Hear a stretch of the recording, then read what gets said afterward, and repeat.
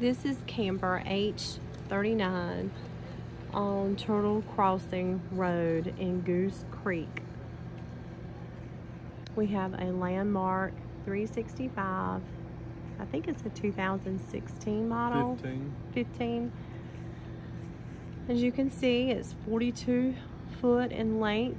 My husband has built a barn.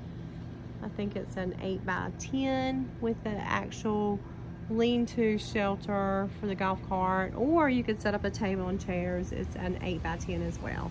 So I'm gonna walk up. Well, before I walk up, I'll show you the front of the camper, the nose. He built a little storage area for me. So underneath, you can just keep a few things just to tidy it away.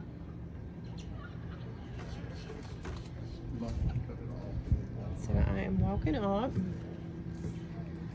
So we have a nice 300 square feet decking where you can have all your friends, your fur babies. There is storage underneath here. This is for the gas tanks. And this storage you can open from the other side. So from the outside, you have a nice little setup here. You can show the shelter on the neighbors. When you're sitting here relaxing, you can watch TV.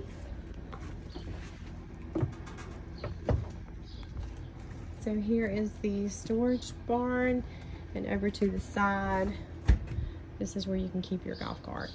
Don't emphasize lights when you show the other Where you're, I can hear you. So here is the storage building,